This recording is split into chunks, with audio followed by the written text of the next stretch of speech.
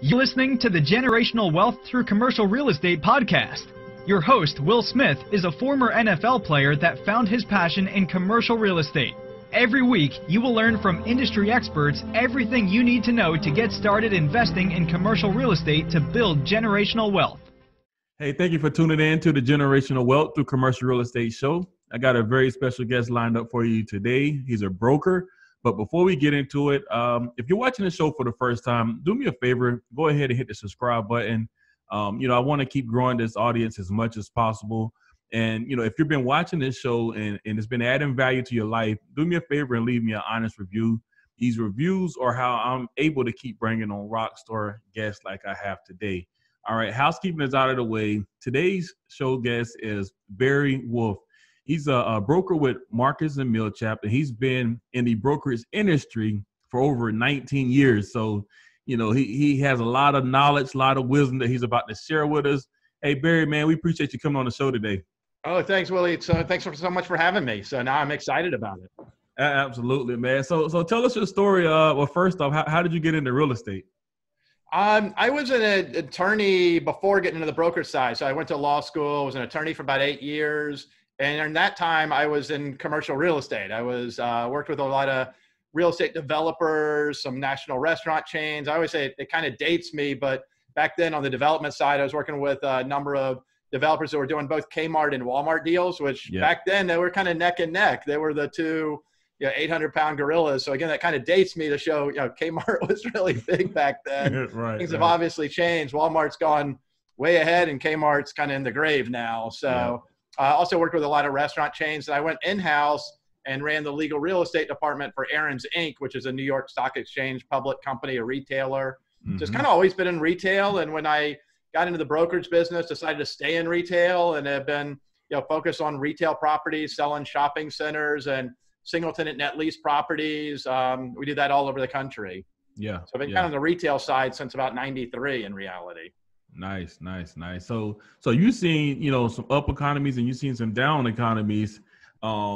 So, on that note, where do you kind of see the economy that we're in now with COVID?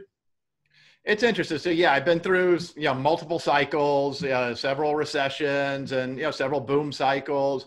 Yeah. It's interesting. We're in a really weird time right now. And I'm kind of been referring to it's like a bifurcated economy. If you're asking just what's the economy like right now, I mean, you see the stock market's near an all-time high. It's, fallen back a little bit here in the last week or two, but it's at an all, darn near an all-time high. Well, we're in the midst of a recession. You've got folks that are really, struggling to pay their rent, struggling to pay utility bills, and, having a really, really hard time. They've had layoffs with maybe in the service-based businesses. So again, it's really, I hate it that it feels like our economy right now is really haves and have nots. And it's right.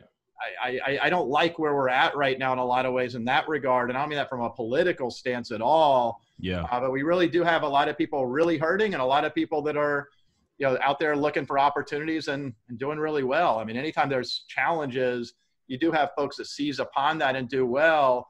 And it's the same way in retail right now. I mean, you've got a lot of retailers that are really, really struggling, have had hard times, and you've got other brands that are out there chasing opportunities and are growing aggressively. So it's probably similar to what it always is, but it feels like it's even a little bit more extreme right now. Right, for sure. Give me 1 second, man. Sure. Record. Hey, we were talking as far as the economy. Yeah. So we just finished the economy up. So with that being said,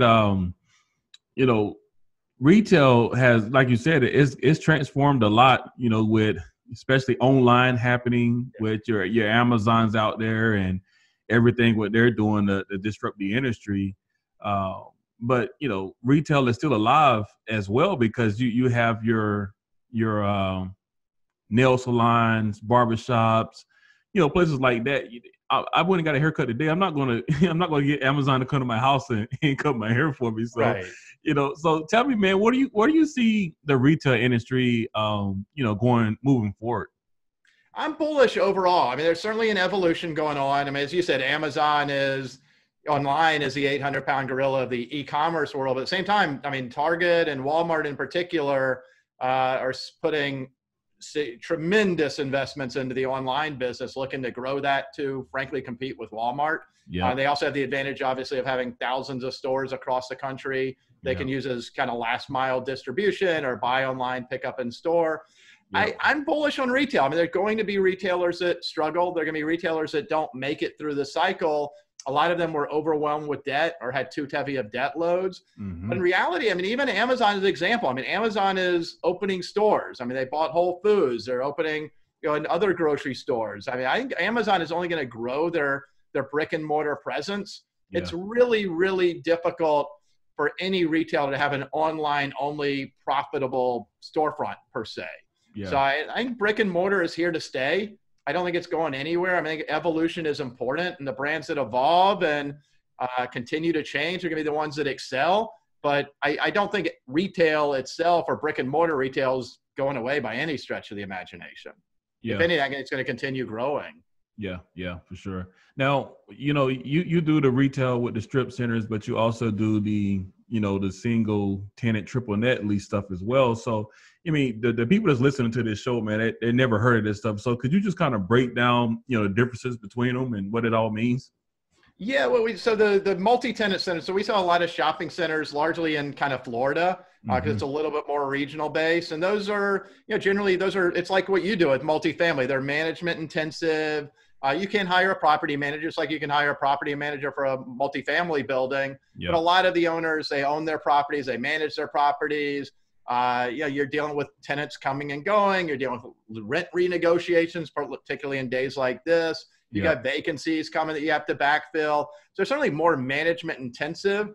And then the more passive area, I quote it to kind of the bond portion of the real estate portfolio, are these single tenant properties that you see, unless you live in downtown Manhattan or some other inner city area, as you're driving around, you see the Taco Bells, you see the convenience stores, you see the banks, the drugstores, all these single tenant properties with the brands you recognize that dot all over where we live. Generally, those are owned by an investor a lot of times. It could be a neighbor of yours. But that's where most people don't realize it's not CVS that owns that location or Taco Bell that owns that location. It's probably some investor just like you and I. Yeah. They're buying it for cash flow. It's called passive investment mailbox money, where they if it's really true triple net, we call it, where the tenant pays the taxes, they pay the insurance, they maintain the building. If the roof ever needs to get replaced or a storm blows through, the tenant does all that work. They maintain the property, and you as an owner, you just collect a rent check every month that either comes in the mail or shows up by direct deposit. So it's really a great way to own real estate as a truly passive investment in reality. Yeah. So on those lines, which one is better? Would you say that the strip center is better or the triple net is better when you find that where you don't have to do anything but collect the check? I don't think there's I don't think there is one that's better, really. I think a lot of it, just like saying, with multifamily, what's better, is it better to own a multifamily or retail? Is it better to own a duplex or a 50-unit building? It's just, I think it's just a lot depends on stage of life and also the economics. I mean, you have, shopping centers at times can be, lower price or they can be bigger too. I think a lot of it's just lifestyle and stage of life. I mean, the shopping center, just like, again, the apartment building, is much more management intensive. So you tend to see folks that are willing to roll up their sleeves. Maybe they want to add some value and they're looking to, buy something and again, get vacancies filled, and they bought it for $2 million. They can do some work on it and make it, they could sell it in a couple of years for $4 million. So that's somebody who's a little bit more actively involved. Whereas a net lease property, it tends to be somebody who's kind of transitioned out of that type of property. They used to own something that was more management intensive, whether that be an apartment building or an office building or a shopping center. And now they're in the stage of life where they're looking for just this more passive cash flow. They want to be able to go enjoy their lives at that stage, go on vacations, just kick back and not have anything they got to worry about and just have the income coming in. The returns do tend to be a little bit lower. It's kind of that old adage, risk versus reward. So it's more secure, typically considered, and there's less work involved. So therefore, they're typically lower returns. But if you've gotten to that stage where you've built up that that income, that nest egg, where you can take a little bit less cash flow. That's probably the biggest difference. So there's no right or wrong, really. No, that's definitely a good point. Now, you've been in this game for 19 years, and you've seen a lot of investors work with a lot of groups. In the multifamily side, I work with a lot of multifamily, value add investors. What are some of the ways that you can add value to a strip center to increase the value of it? I think a strip center, the easiest would be, let's say you buy a building and it's got 20% vacancy. You fill the vacancies. So that'd be the easiest way, is buy something with vacancies and fill it. Mm-hmm. Another way on the strip center side, again, it's probably very similar to multifamily. You buy a property and the rents are just low. You've got it. Maybe it's a long-term owner where they've owned it for many years and they've gotten just like you get comfortable in a multifamily building. They don't want to lose tenants, so they haven't really pushed the rent. So maybe they're in a $25 a foot market where they've kept their rents at $16 a foot because the tenants have been there a long time. They've owned it a long time. And again, they don't want to risk losing a tenant. So the rents are really low, whereas you've got an opportunity to come in as a buyer and buy that, and whether it's slowly or maybe quickly, move those rents to market, depending on the lease terms and lease structures. And if the tenants all have 10-year leases, you may not be able to do that. But if you've got a center where you got short-term leases or month-to-month leases, you come in and move those to the market. So those would be the two quickest ways. Another way would be you buy a property that's kind of gotten run down. So maybe the rents are low because the property's run down. So you buy it and you renovate it. You add add value that way. Again, just like what you see your clients do, they renovate it. They redo the cabinets or add in new flooring. So here you add a new facade, a new roof, so the roof's not leaking, and new signage, repave the parking lot so it looks great. So you just that way you're able to push the rent. So that'd be on the multi-tenant side. Those would be a few ways that you're able to potentially add some value. No, that's definitely great points there. Now the people, like I said, this is the first time my listeners are hearing about investing in retail. So tell them, how do you evaluate a property? What is the property worth? How do you come up with that valuation? So I think a lot of it is, particularly on the single tenant side or even on the multi-tenant side, to me, at first, it starts with the real estate. You got to look at what's the quality of the real estate look like. Because if that's not good, then there's probably going to always be challenges. If it's not located on a corridor that has much traffic, or it's got crummy visibility, if it's got challenges that you just can't correct, I think that's something that could be a red flag. So to me, it starts with the real estate. And then secondarily, looking at the tenancy. I mean, who are your tenants? What's the credit look like? Think if it's a single tenant property, the lease structure, how long a lease term do they have? What's their credit look like? How do they perform at that particular location? So those would be a few ways. Again, not that dissimilar than what you do, but I think it's really real estate first and foremost, and kind of I kind of take like a macro to micro approach where you're looking at what's the location? Maybe what's the state look like? What do the taxes look like in that particular area? And then kind of getting more micro to, what city are you in, and where in that city are you? And then ultimately, where's the exact site, and what's that look like? What's the access? What's the visibility? Those sort of things. And, is it a property that you're going to be able to keep occupied and, keep pushing your rents upwards? Now you mentioned something here that I know it probably went over a lot of people's head, where you said the credit of a tenant. You're not really talking about their personal FICO score. You mean the actual business itself, right? Exactly. Whether that's if it's a franchisee or if it's a public company, you can pull up their annual report and see, how are they trending? Maybe see what's their stock been doing, how much cash is on the balance sheet. But it's a private company, correct? Not their individual FICO score. Although if there's a personal guarantee, it might be that. Looking what do their personal financials certainly look like. But otherwise, if it's a larger franchisee, again, looking at the P&L, looking at their balance sheet, how much cash do they have on hand? How have they been doing, nowadays, how have they been doing during COVID and, normal times, just how have their sales been trending? So those sort of things, just trying to get a gauge as to how do their economics look overall, and how strong do they look to survive going forward?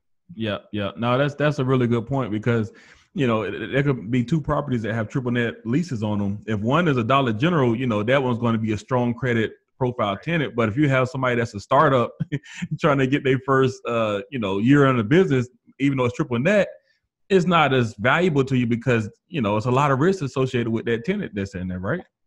Absolutely. Yeah. And that's where, I mean, the cap rate will come into play. It's kind of that risk versus reward. The higher the risk. So that mom and pop, let's say you talk about whether it's a new franchisee or they're starting their own business, that's going to be at a much higher cap rate than, as you said, a Dollar General that's a 15-year triple net lease with an investment grade tenant that's growing and their stock's doing fantastic. So no, that absolutely, those would be kind of the two extremes of the spectrum, but certainly. So you're looking again at, even like a Taco Bell is an example. I mean, just because you drive by a Taco Bell, is that a 4-unit operator or is it a 344-unit operator? And what do their financials look like? And how much experience do they have? How do their sales do? So even that scenario, just the flag on the sign isn't necessarily enough to look at it either. So you got to really dig into who's my tenant ultimately. Yeah, no, that's a really good point. And something that people that doesn't, if they're not doing it on a daily basis as far as looking at these opportunities, then that's stuff that they're not going to think about. So, that's the importance of having somebody like a Barry Wolfe on your team that can, point you in the right direction, because this is a lot of money you're throwing out there. Oh, yeah. And those are the things we do. I mean, we work with a lot of buyers, particularly in 1031 exchanges, which is where they've sold one property to transition to another property and looking to defer the taxes.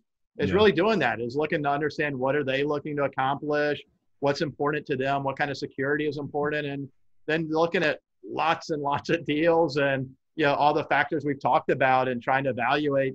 Let's whittle that list of hundreds and hundreds of properties that are out there to 3 or 4 or 5 that might be the right fit for each that particular person and work for them. Yeah.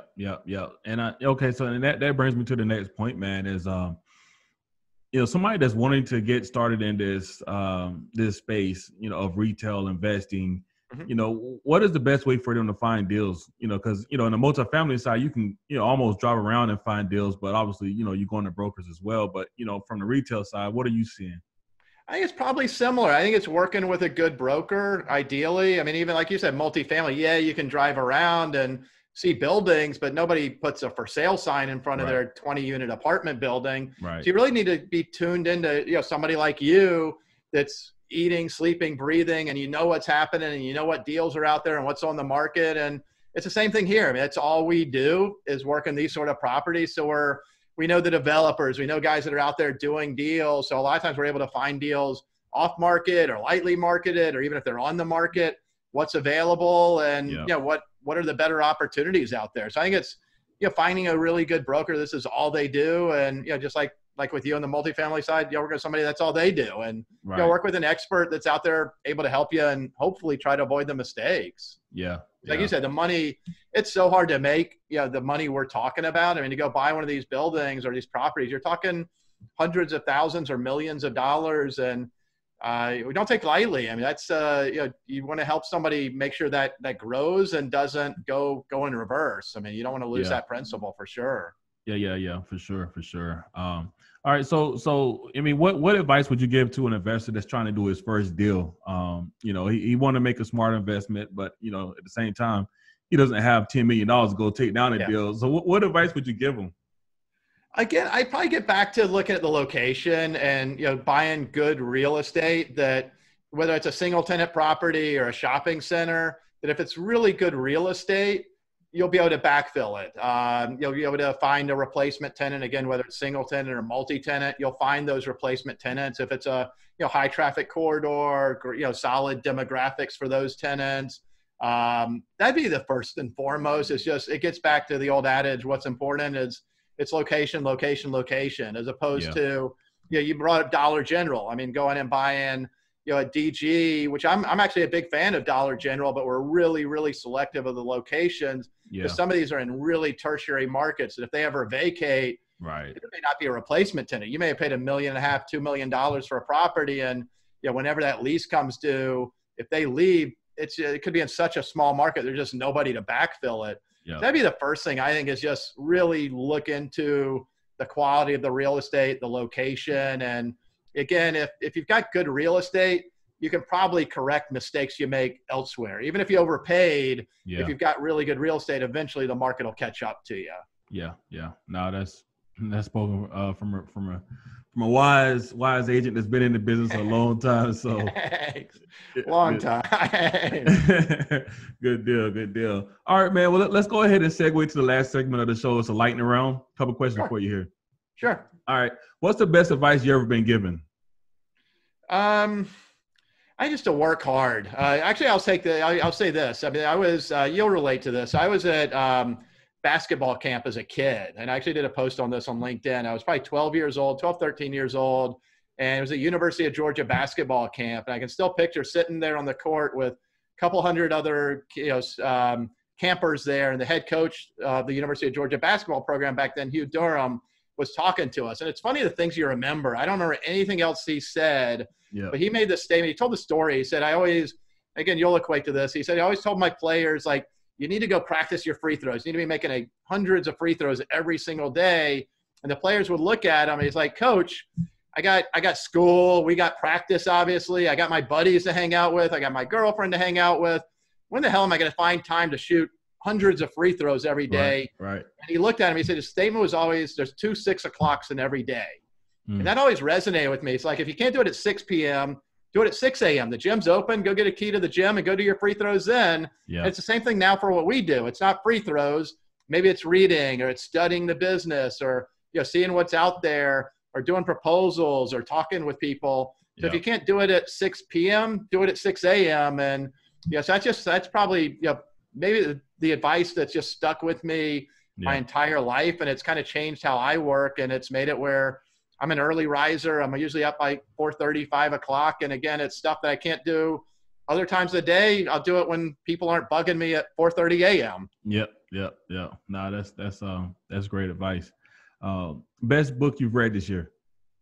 I'm reading it right now. I've got a couple books. I don't read a ton of books. I try to more like who are a couple authors and a couple books that really resonate with me and in my business, and really read and reread them a couple of times. One I'm going to be going back through is The Compound Effect by Darren Hardy. I've done his insane productivity program. He does daily emails that are really, really good. I recommend. So that's a good book. And it talks about, again, something you'd resonate with as an athlete, just the little things you do in life, those small little incremental changes. How do you improve, a fraction of 1% every day? Right. That over the course of a year, if you improve, 0.25% every single day, you'll look back 365 days later or 720 days later and realize, holy cow, that little teeny tiny incremental change that it's hard to even recognize a year, 2 years, 10 years down the road, you realize it really compounded and made a tremendous difference in my business and my life. Yeah. No, that's a great book. And I got the audio version, so I, listen to it often. I did. Same thing, actually. I got the audio version. Same thing. That's all cool. Right. Do you do his daily? Do you do his Darren daily audio videos? No, I don't. I need to sign up for that. Yeah, so sign up for those. They're fantastic. And again, along those lines of just like daily improvement, they're like 3-4 minute videos just talking about something in life. And I highly recommend those to anybody that's out there. Yeah. Definitely checking that out. And they're free, by the way. Yeah, that's even better. What are some rituals that you've created that's making you a better person or investor in general?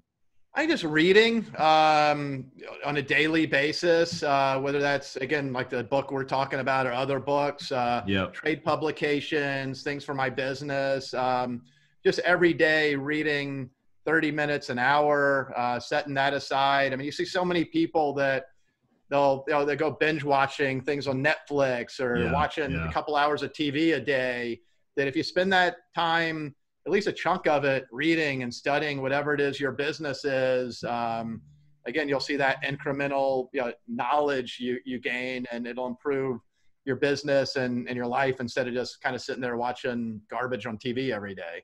Right. And this question kind of lines up with the last one, but maybe you have something different you want to add to it. What is one thing you're doing to help you improve your business today?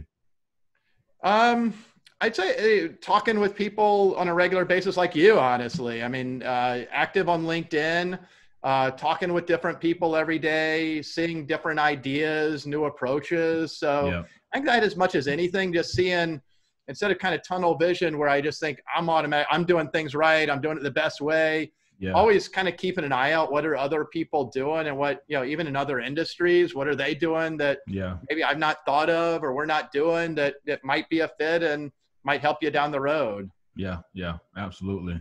If you can give your younger self one tip in regards to investing, what would that be?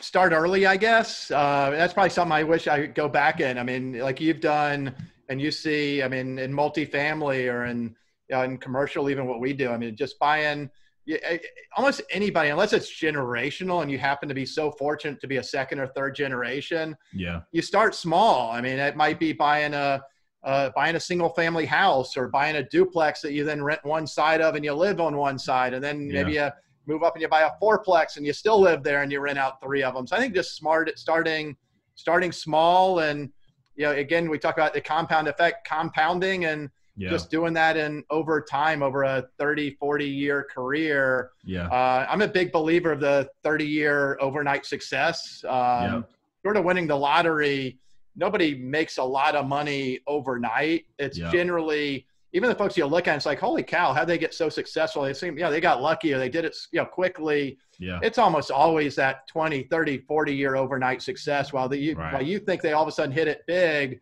what you don't realize is they've been back there busting their butt for 20, 30, 40 years. Again, like you did as an athlete. It didn't happen overnight. You didn't all of a sudden show up one day and get to the NFL. I mean, you did that from Pee Wee football till through high school, through college. It took working your tail off every single day in practice, and times you probably rather have been out there with your buddies and they were partying and having a good time, but you were out there sweating your tail off in practice and getting grilled by your coaches. Absolutely.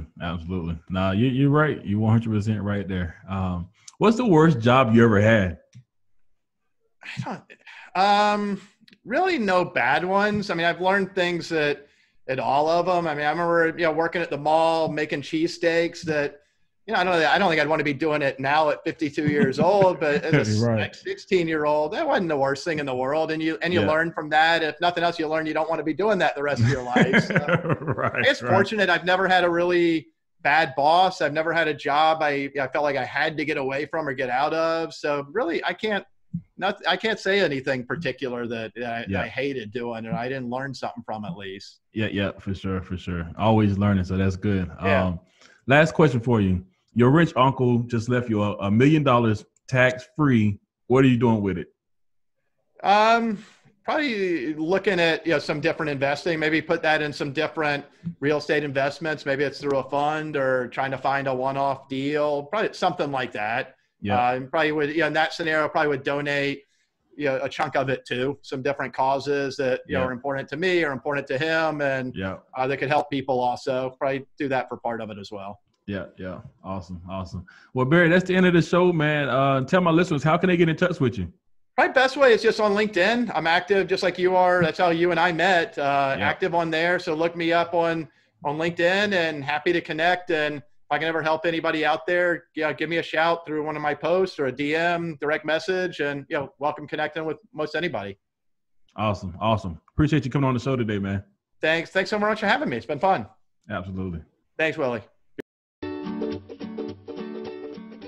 Thank you for listening to the Generational Wealth Through Commercial Real Estate podcast, brought to you by Onyx Capital Investments. Onyx Capital Investments works with investors nationwide to invest in income-producing real estate in emerging markets. Connect online at www.onyxcapitalinvestments.com to learn more about what we're doing.